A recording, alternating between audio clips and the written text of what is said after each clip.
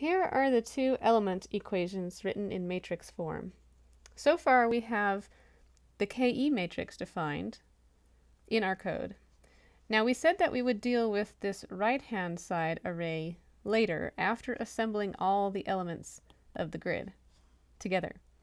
We're also going to introduce the EZ array after we assemble all the elements together so that we can only have one EZ component corresponding to each node of the global grid, and so forth. So this means the next step is to go ahead and apply this element equation, matrix equation, to all of the elements of the grid. As mentioned last time, what we'll end up with is a global matrix equation that will allow us to solve for the unknown EZ at each node of the grid. So we're going to have this K coefficient matrix, an EZ array with all the EZ values at the nodes of the grid, and equal to a right-hand side B array. In order to build this global matrix equation, which includes all the elements of the grid, we need to assemble all the elements together, or assemble all of these two element equations together after they are applied to each element of the grid. To see how this global assembly works, let's write out the element equations for the first two elements of the grid. First, for element 1, so this one right here, we're going to write out our coefficient, our element equations. So I'm going to take this first coefficient, KE11, element 1. I'm going to multiply it times our unknown at node 1 for element 1. I'm going to add on a coefficient, this one right here, KE12 for element 1, and I'm going to multiply that times EZ2, node 2 for element 1.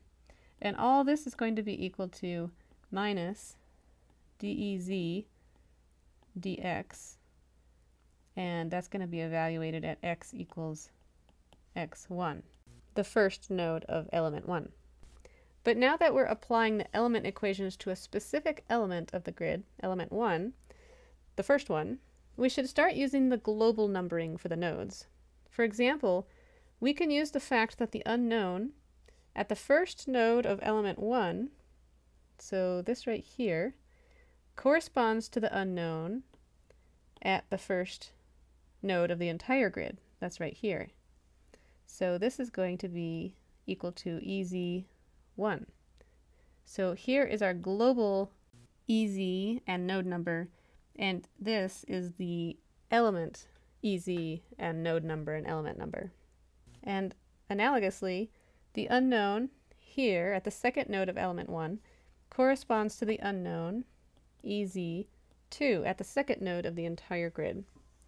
And lastly, the spatial derivative of EZ at the first node of element 1, which is right here, is equivalent to d minus dEZ1 dx. The one subscript indicates that we're taking the spatial derivative of EZ at node 1, so that's the global node number. And also I'm going to include a superscript 1 here so we can remember that this term comes from the element equations for element 1. Putting all this together, we have the equation shown right here. Using the same approach for the second equation of element 1, so corresponding to node 2, we get KE211, and for here I'm going to put EZ1, that corresponds to the EZ value at node 1, and then KE22, element 1, EZ2 for node 2. And we are going to get this value for the second equation, dEZ dx. And so I'm going to put that it is from element 1. And it is evaluated at node 2, the global node 2. Then, if we write out the equations for element 2, so I'm going to move over to this one now, we're going to have the same form, KE111, but here I'm going to put EZ node 1 element 2 plus KE 1, 2, 2, easy node 2, element 2.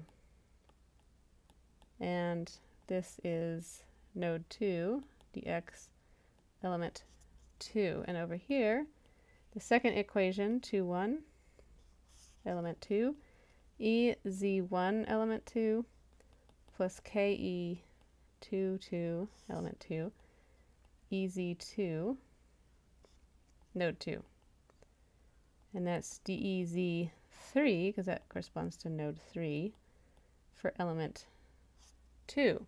And we can again use the fact that the first node of element 2, this ez1 right here, corresponds to the unknown at ez2, because that's right here. And the second node of element 2, it corresponds to ez3. So here we have ez2, and here we have ez1. So this is ez3, this is ez2, and this is ez3 again. Here are the 4 equations that we just came up with for elements 1 and 2.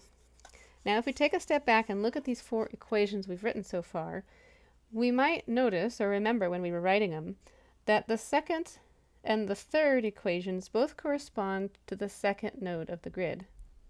So this is for the second node, this is for the first node. These are global node numbers that I'm writing here. This is for the second node, and this is for the third node. So this one here comes from element 1, and this one here comes from element 2. Since we are only solving for one unknown at the second node of the grid, we're solving for ez2 there, we should add these 2 equations together, these right here, so that we only have one equation for that one unknown that we're solving for at node 2.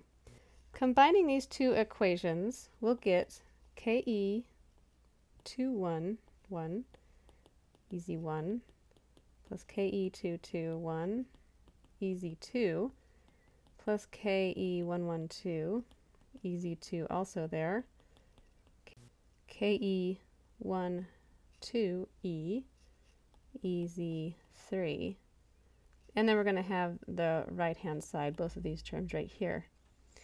And combining the, so now we can see that there's 2 coefficients that are multiplied by ez2, so we can combine these and we can have ke 2, 2, 1 plus ke 1, 1, 2, both of those multiplied by ez2, so we can replace that, combine them together. And when we can do that, so we can see there's one number multiplied by ez1, one coefficient multiplied by ez3, and we have to add these 2 together and multiply it by ez2. So what we've started to do here is assemble the global system of equations that we need to solve in order to solve for ez at all the nodes of the entire grid. So we've started to assemble the K matrix. Right here we have K11, K12, K13, and so forth. And this goes down to KNN1, and diagonally it goes from K to KNN. So we have started to build the very beginning of this K matrix, these terms over here. And, you know, because we have K times EZ array and B on the other side. So spend a minute and write out just what the left side of the global matrix equation looks like. So this right here. In other words, write this equation, which it combines both of these, and this equation, write them in matrix form. And so as you write them in matrix form, you're only going to be filling in the first 3 rows of the K matrix.